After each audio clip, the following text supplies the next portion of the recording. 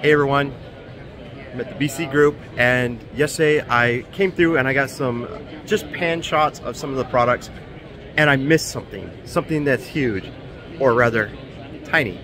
So let's go ahead and take a look. They've got some new products, and I showed them on video yesterday and I didn't even know what I was looking at.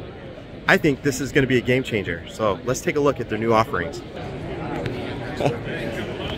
All right guys, so yesterday I got video of these two and it was spinning and I didn't know what I was looking at, but at a second glance, this little guy right here, it's a single channel infusion pump analyzer, and it feels like it is impervious.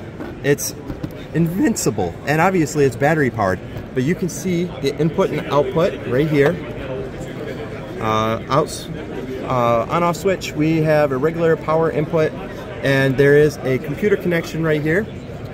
You can see it's got a beautiful color display, and it seems like it's extremely simple. Look at that.